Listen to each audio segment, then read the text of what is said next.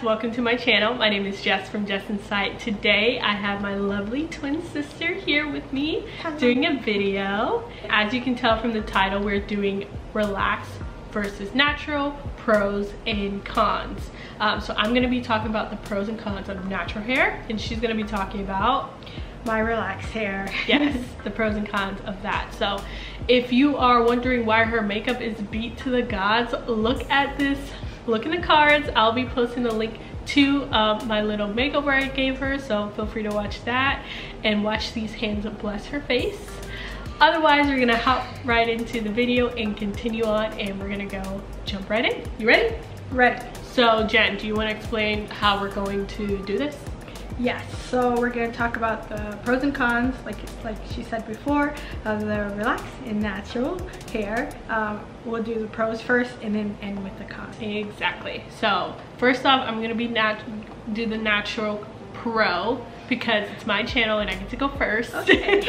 I get to go first, but if you notice us keep looking down, we're actually using our phones for reference. We both wrote our notes. Don't look at mine.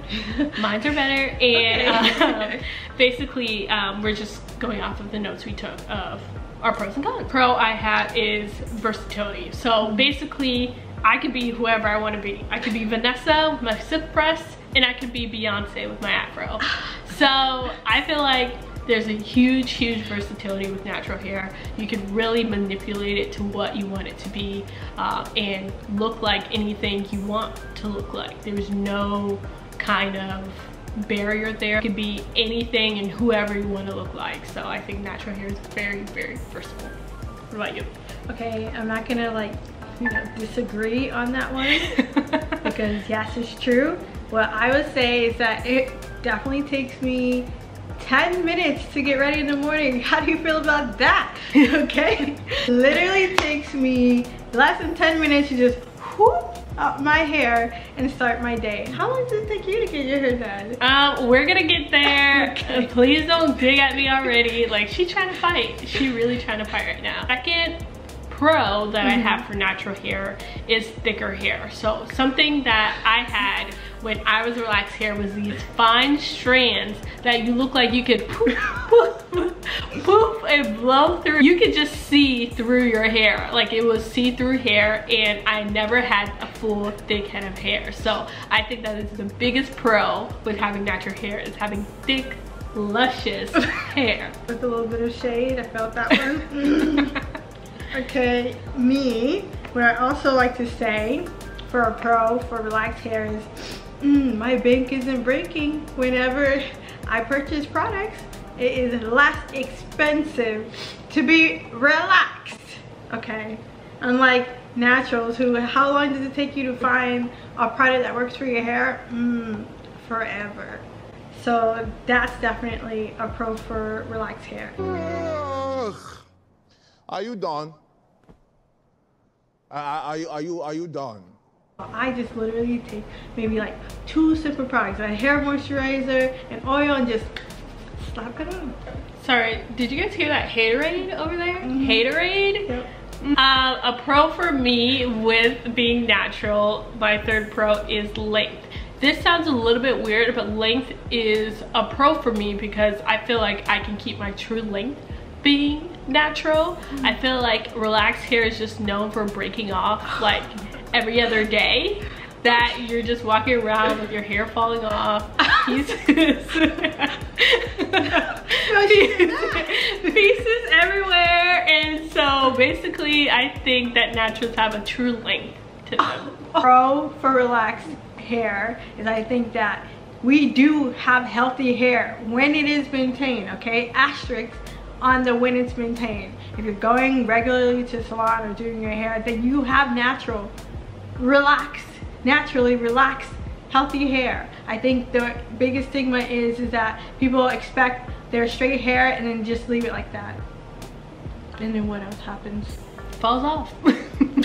Literally falls off. Literally. And honestly, no shade to her, like that's what happened to me. Like literally I was not taking care of my relaxed hair and it was falling off, which is why this natural route has been 10 times better than me ever having relaxed hair. I understand that. But doesn't mean I'm on team relax. team natural over here, is that I believe natural hair is a healthier hair and it is unaltered. Although there's such thing as healthy, relaxed hair, I do believe that's still altered hair, chemically altered hair. Natural hair, it is unaltered, untouched, virgin, pure hair. And so that is something that I think is such a pro about being natural, is that you see your true texture in its purest form, curly, beautiful, and the best. So I think that's a huge pro about being natural. I'll give you that, I'll give you that. I also wanted to get back to relax hair. Okay, relax, just like how I said, time, it takes less time. Also styling is a breeze, okay? Styling for relaxed hair, it literally is like, it works. It works. Do I have to say more? Like, it works. My last pro, besides all of that, my last pro for being natural is weather. This is very weird, but like, you know, you were one of those girls, saw it rain, had no umbrella, freaking out, had to go get a grocery bag, put it over your head, and bolt to your car.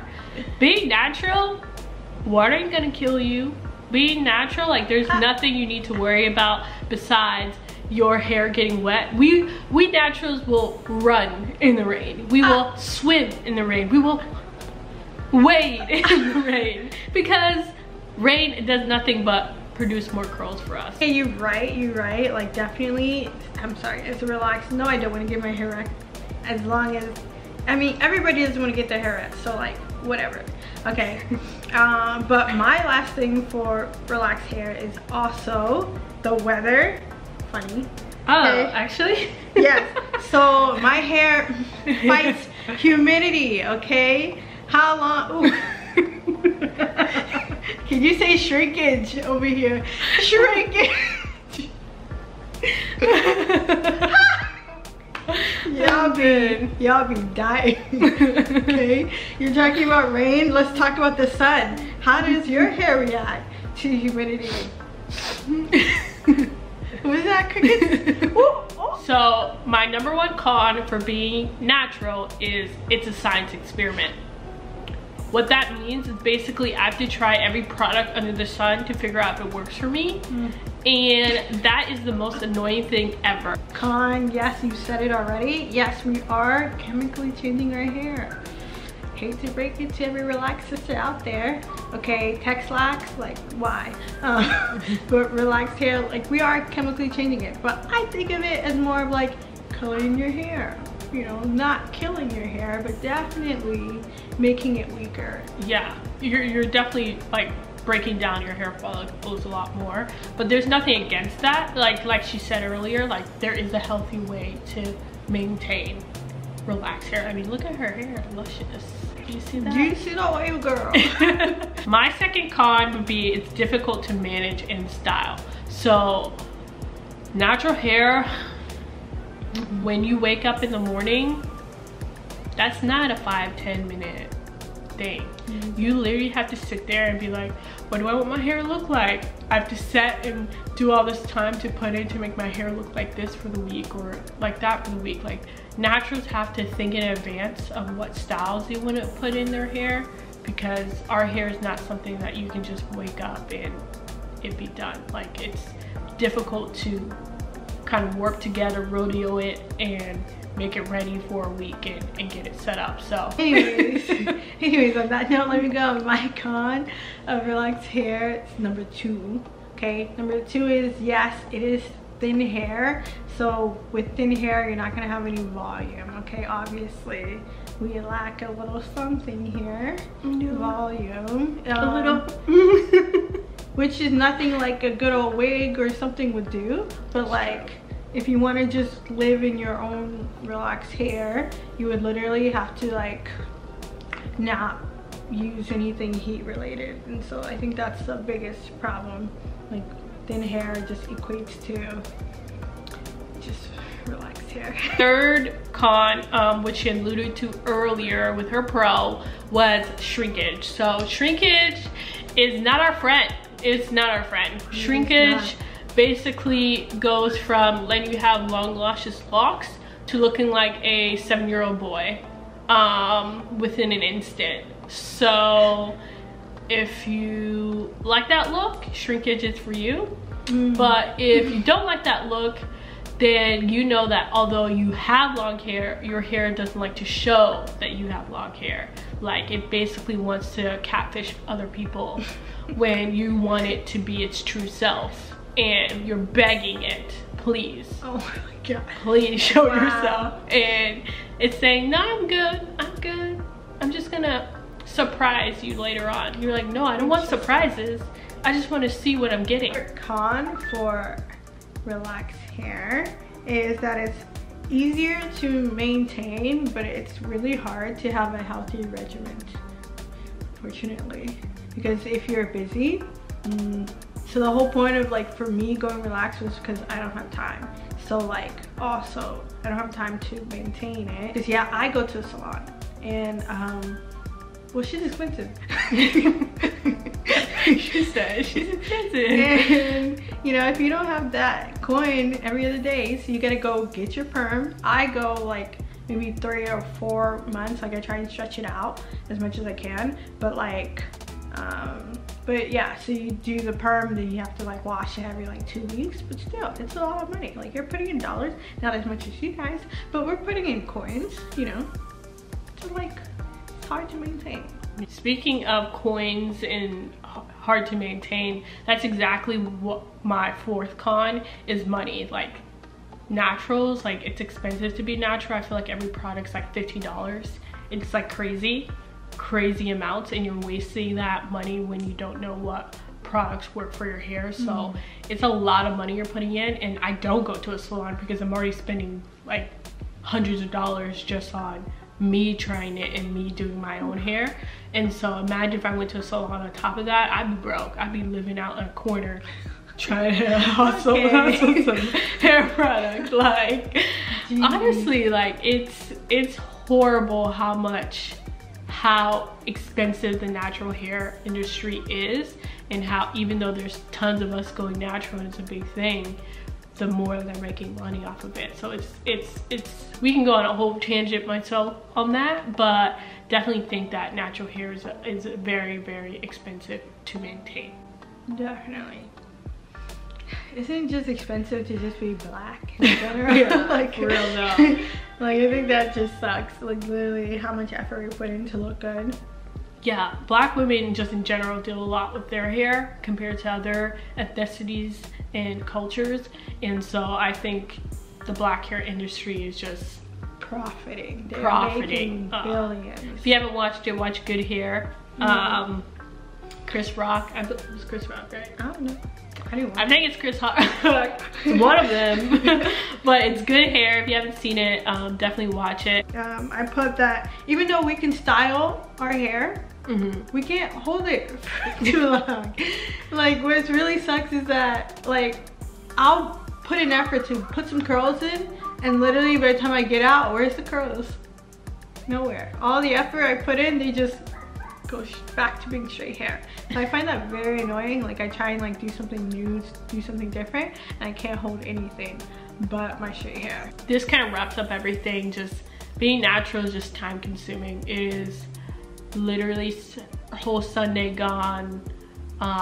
Whatever wash day you have, day is gone.